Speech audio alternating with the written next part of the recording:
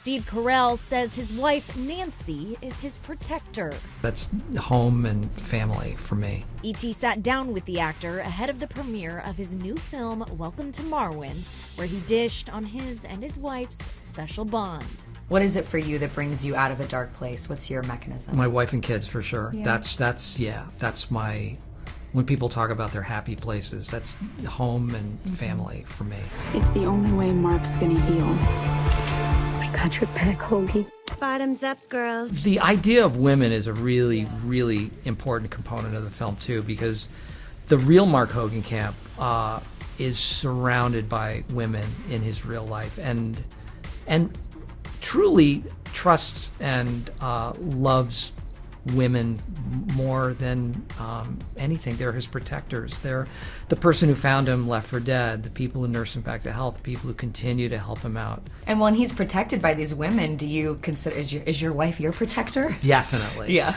I think that's one of the things that I connected with as well, is that I remember when we were getting married, and I was super nervous, and we were getting married back in Massachusetts, and it's 105 degrees out, and the church didn't have air conditioning, and I was sweating buckets, and I was standing on the altar, and I turned and I saw her coming down, and I'll never forget it. I instantly stopped sweating, and I was like, that person has my back. Like that, I was just, and I guess I never really made this connection before with wanting to do this movie too.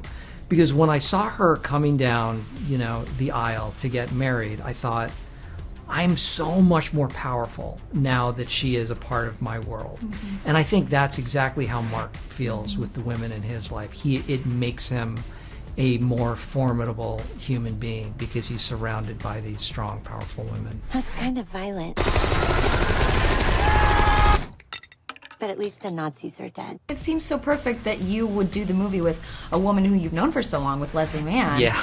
Did that feel like a perfect fit for you? She's so great. Yeah. She's such a great comedic actress, yeah. but I think a really exceptional dramatic one as well. We fell in love with you guys together on a 40-Year-Old Virgin in that a different scene. She's throwing up in a car. Right. And on me. And on you. Yeah.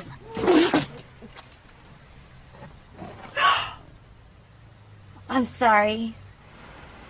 Did you have a daiquiri tonight? Yeah. Do you remember doing that scene with her? Is there anything that sticks out in your mind from that scene? This sticks out? Well, her throwing up like a pink yogurt on me. That's, That's what sticks with you. Yeah. That's literally what sticks with you.